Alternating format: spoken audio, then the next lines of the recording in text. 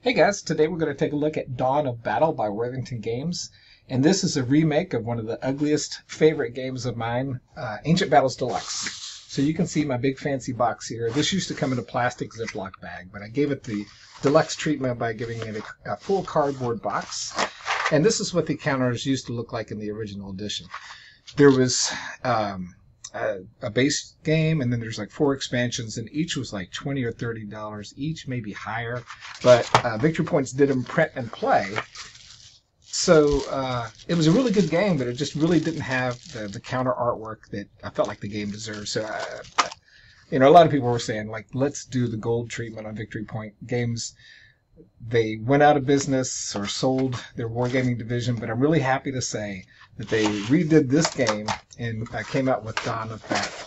So one of the nice things that they did about this, for me, is that they kind of removed the melee system that was in place before, which was a little, quite a few steps to do, and they've replaced it with a card system. So now you play cards, and the combat system is kind of built into the cards, kind of like a lot of the combat commanders or upfronts and things like that out there. But I haven't played it yet, so I'm really excited about that system kind of coming into the game, and hopefully it'll get more love this time because of the new pretty components and the new updated cards and things like that.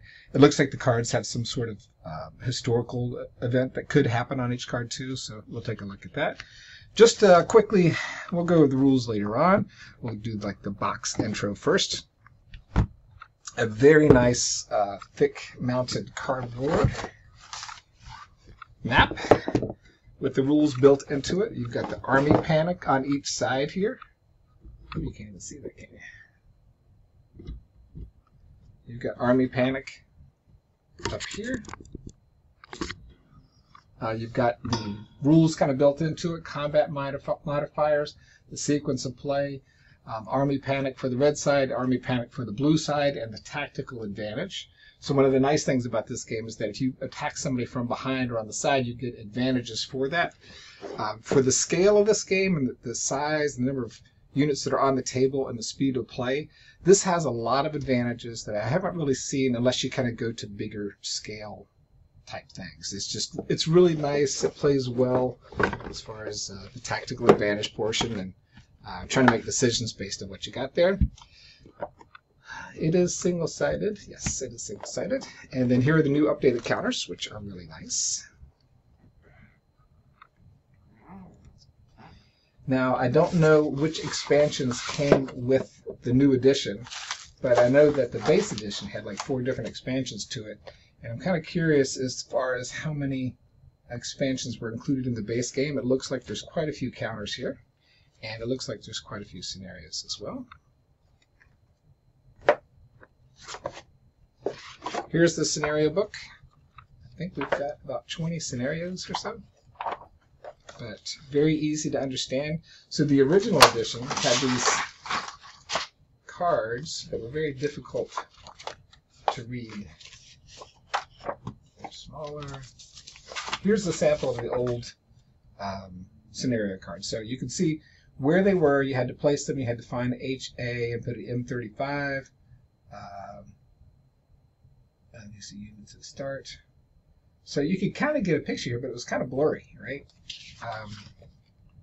You could figure it out. It wasn't difficult, but it was just always trying to figure out the facing, things like that. It was hard to read. The rule book was kind of small, so I put in a larger edition of it, which I got.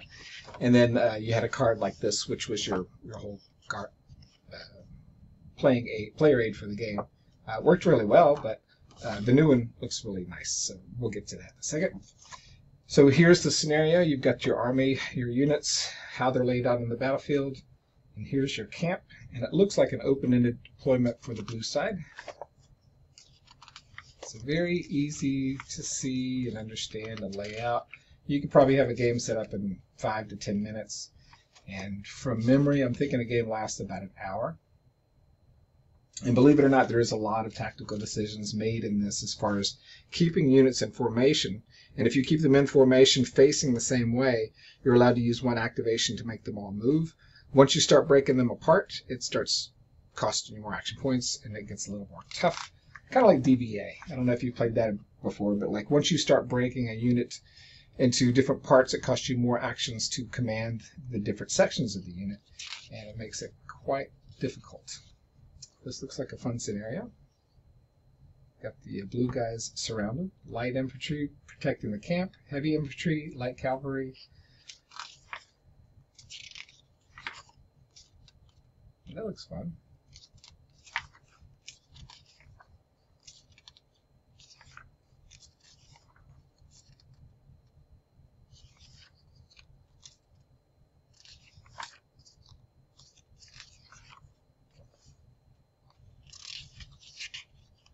This is one of my favorites, Battle of Hatton. There's a YouTube video on the Battle of Hatton that somebody has created explaining the whole story of Saladin and how he went to a castle and basically drew the guys out of the castle out into the middle of the field and like started fires on the far side and smoked everybody out. But it was a really cool video. This is a great scenario to play too. Callendale's done quite a few videos on the original Ancient Battles Deluxe, so I'm curious to see if he'll do some more on this one.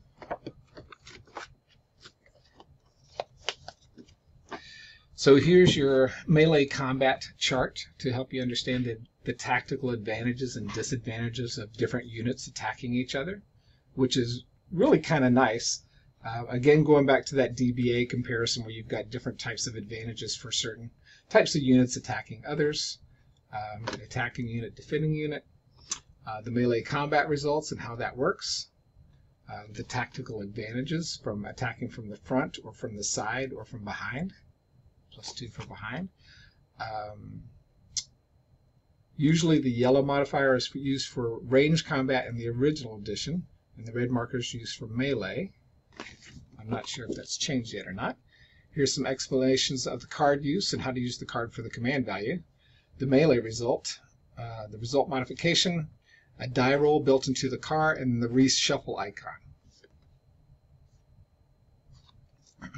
Explanation of the unit stats, the strength, movement, missile attack, range, and missile attack down here at the bottom right, missile defense here. 2 player aids, which is nice.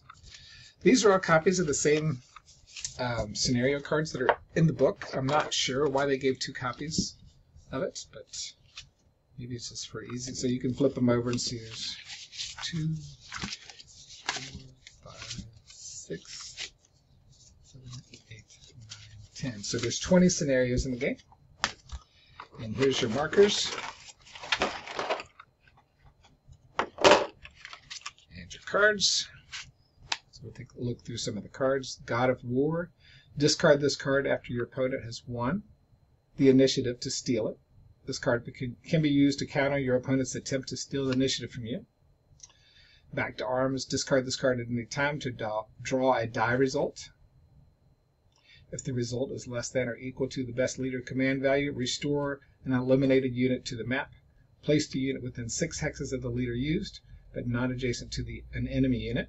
The unit is disrupted, reduced, panic level accordingly. Confusion, Tragedy, the Oracle, Helios abides, Strong Metal. So a lot of fun flavor text here, which was not in the original, and I'm excited about playing this because I do like Commands and Colors Ancients and Combat Commander, different types of card games, and the fact that they've incorporated the dice into the deck is nice, the new variants here. And then also the melee results. There's a game called Battles of Napoleon that has something similar to this that you can use the card to kind of reference what just happened. And it's really fun. I like the way that impacts the game. 2 decks, one for the blue, one for the red, and that is pretty much it. We've got some stands here. Really looking forward to getting this one on the board, and I hope you enjoyed the unboxing and preview of the components. Take care.